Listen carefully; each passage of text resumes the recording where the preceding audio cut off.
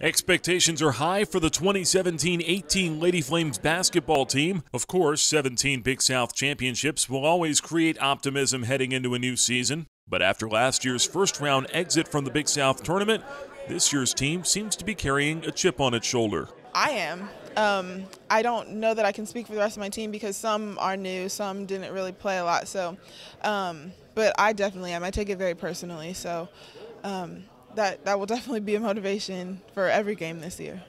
You know, losing is always a bad taste in your mouth, and we certainly like to be in a championship scenario, and especially on your own home floor. And exiting early last year really was a motivating factor. Liberty is picked to finish second in the Big South preseason standings. A year ago, the Lady Flames won 12 conference games, marking the 18th straight year with double-digit conference wins. 4 starters returned to this year's team, including reigning Big South Freshman of the Year and preseason first-team All-Conference member Kian Green.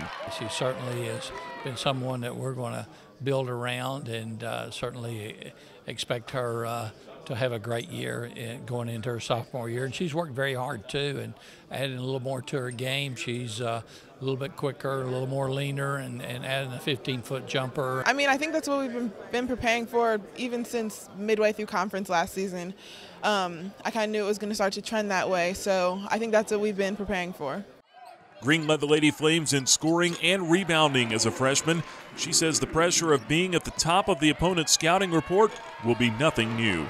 I actually think before conference even started at the Navy Classic, because I had my best game, my best game to date there. So I think after that game I kind of realized, like, this is how I play, so this is how it's going to be. Green was a big reason the Lady Flames ranked 9th in the nation for rebounding margin last year, the 15th straight year Liberty's been inside the top 10. This year, Liberty also returns 88% of its scoring offense, giving everyone a new level of comfort heading into the year. The maturity allows us to get a little more in depth than some of the concepts we're working on. A play is just not a play. Now, the play, we have understanding why we're running the play and the options we have from the play. I mean, there's still a good amount of learning, but last year almost the whole team was new, so we had to take things so slow because we had to try to learn everything that everybody else knew. But this year we move a little bit quicker because there's only maybe 4 or 5 people that need to learn as opposed to half the team.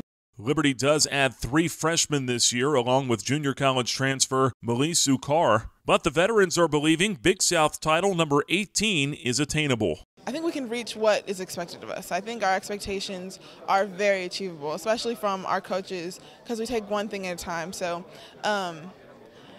and in regards to everybody else's expectations, that's not what we're worried about. We've got great depth with this team. So if we can get enough reps and understand the game a little better and continue with the effort and the athleticism we've got, and probably just become consistent with that, then I think we can have a lot of success throughout the season.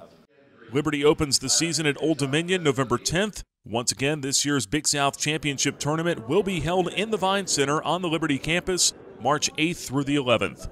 For the Liberty Flames Sports Network, I'm Nick Pierce.